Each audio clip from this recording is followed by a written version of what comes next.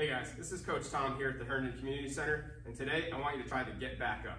It's a series of 5 movements that can serve as a great benchmark of your overall health and wellness.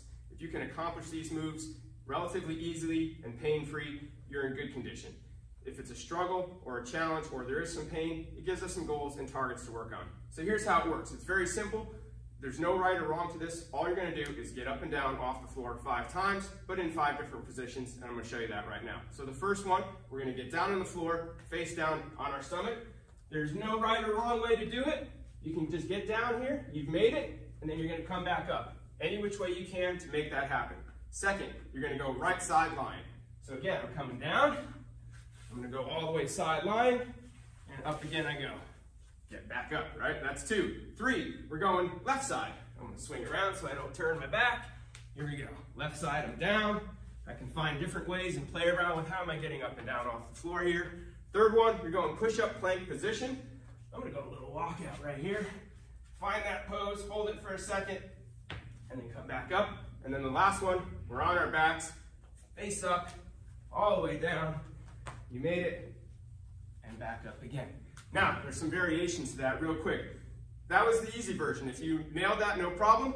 Here's the next trick. I'm going to take my right hand, I'm going to stick it right here on my right knee. It stays here the whole time while I still try to do those same 5 that I just did. So here I go, face down. Gotta hold on to that knee, don't let it go. That was a little trickier, right? And then I get back up. I gotta go right sideline, all right? Down I go, not letting go of the knee. There's no right or wrong way to do this. I get back up. I'm starting to breathe heavy. This is starting to make me work. Keep that hand on the knee. Left side line. Here we are. Come back up. Uh-oh, push-up plank position. I only got one hand for this. Woo, there it is. Come back up. And then onto our backs. All the way down. Woo, nice. And back up top. So, again, it's a good benchmark. We should be able to get up and down off the floor. If you cannot, it's something you really need to work on. It can also serve as a warm-up. You starting a workout, you can see I got my heart rate up already. There's your warm-up and you're ready to roll in your workout, or make that a workout in and of itself.